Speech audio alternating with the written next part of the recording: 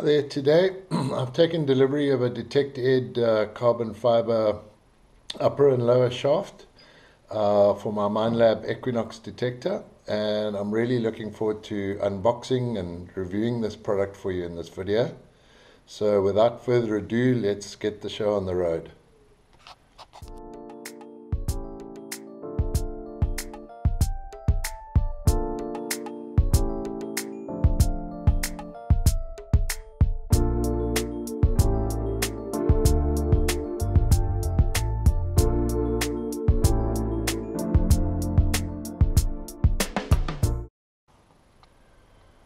I was curious to know, who is Detect Ed. Apparently he's based in New South Wales in Australia, and he's a guy with a passion for metal detecting who began designing and developing premium metal detecting accessories. His company has a strong focus on design and developing sort of high quality components that ensure durability, only using like premium materials. I've obtained the black LS carbon fiber upper and lower shaft. I believe the LS stands for land and sea, which make it ideal for underwater and land detecting. Its lightweight, sort of no wobble and strong design um, is a real improvement over the existing aluminium and plastic upper and lower shafts that come standard with the Knox. I think the Knox is an awesome machine, but in order to offer it at the kind of price point that they do, I got the sort of impression that they skimped a little bit on the fittings. And spent most of the money on the actual control box and the coil, etc. So the Knox definitely seems to have a few weaknesses. I would say there are four major weaknesses that I've heard of. The one is the coil ears that snap off. The other is that the shaft starts to wobble and can actually lead to falsing signals, and becomes, it can kind of twist in your hand and wobble and just feel sloppy due to wear and tear. Even with my new Equinox shaft, I find every now and again I have to stop and retighten everything to stop it from wobbling.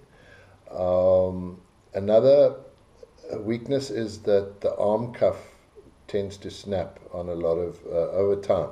The arm cuff tends to snap, and of course Detect Ed have a permanent solution for that with an aluminium arm cuff rather than a thin plastic one.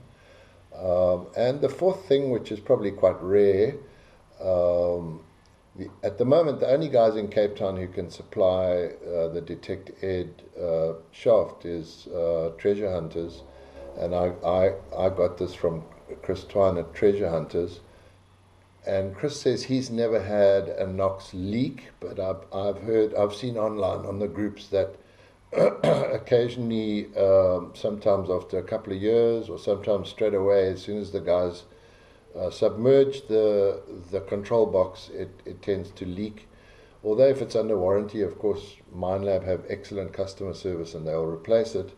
But those are the four weaknesses that I've heard of: is the coil ears breaking, the shaft wobbling, the arm cuff snapping, and occasional leak on the control box.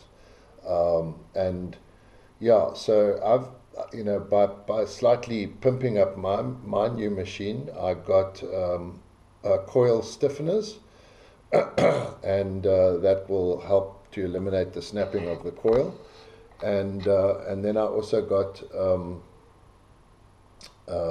I've got this new shaft now, which is going to totally eliminate all the wobble and make it nice and stiff and crisp when I'm swinging. Another thing that we'll get to a little bit later is the drainage holes. the pros and cons of having holes in your shaft, but we'll talk about that when we come to that part of the video.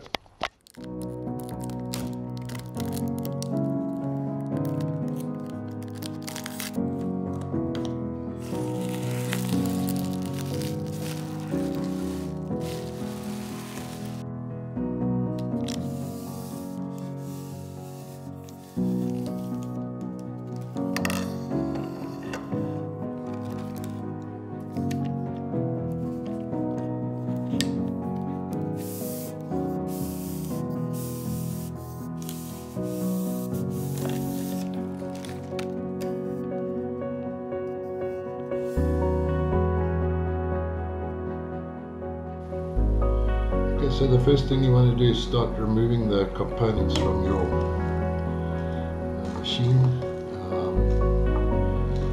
There's still a little bit of sand on it from the beach, but I'll clean it once it's off.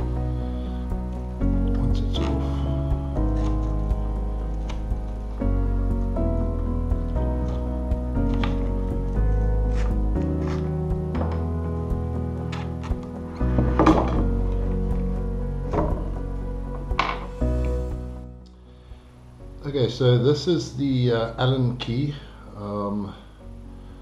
that's been supplied with the detected shaft to remove the control box. I think in the Americans call it a hex key as opposed to an Allen key.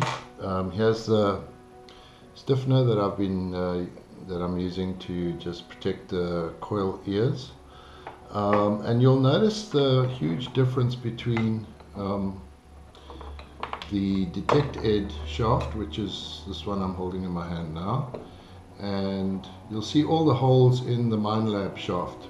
Now those holes are the ones that let in the sand and the water, whereas the Minelab shaft doesn't have those holes. The Minelab shaft needs all these holes in order to make the small adjustments necessary to get the shaft to the right length, whereas because the detect edge shaft slides continuously in and out, you can adjust it infinitely more without any holes. And so those holes prevent stuff getting in, and it does have a drainage hole to allow stuff to get out. Okay, when I removed all the components from the original shaft, I decided to pull off the coil cover just to give it a good wash. It's a good idea to do it from time to time. If you've never done it before, it's quite difficult. There's a little lip going all the way around, which you need to unclick the coil cover from that little lip all the way around.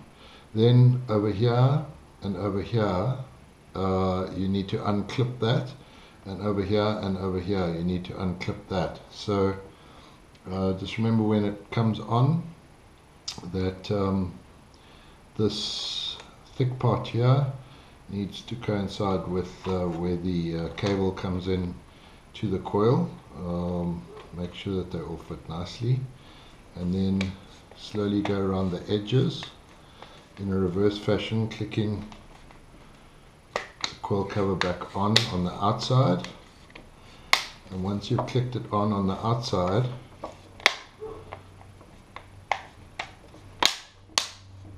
you can then click these central parts. You can hear a very positive click as they come home.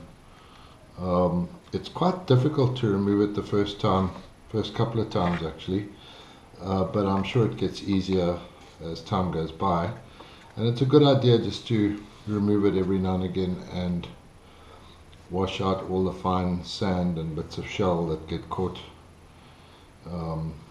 inside the coil cover. In fact, if you've got black sand or some other material inside your coil cover, you might even get noise and false signals. Okay, once you've got the lower shaft off the coil, you have to remove these little rubber washers that go in there, because you're going to need to put those onto your detect edge shaft. Here is the detect edge lower shaft. and if you have a look comparing the two shafts, you'll see that the Detect Ed one, this one here, has a drainage hole at the bottom, which the Minelab one doesn't have. So this little drainage hole is really useful, because if you do happen to get any water or sand in your shaft, it'll just drain out. I found that when I was detecting the other day, and I was sort of going waist deep into the water, when I started to get into the shallow water and when I got back onto the beach, I noticed that the detector was very heavy, and it was only later when I sort of lifted the detector up to switch it off that all this water dribbled out of all the other holes. And so what sometimes happens is the bottom of the plastic shaft that you get on the Minelab fills up with water and sand, and there's no way for it to come out, and so you're swinging it along and suddenly your detector weighs quite a lot more than it used to. I believe the Minelab shaft weighs 100 grams and the Detect Ed lower shaft weighs 50 grams, so it's exactly half the weight of the stock standard shaft that comes with it.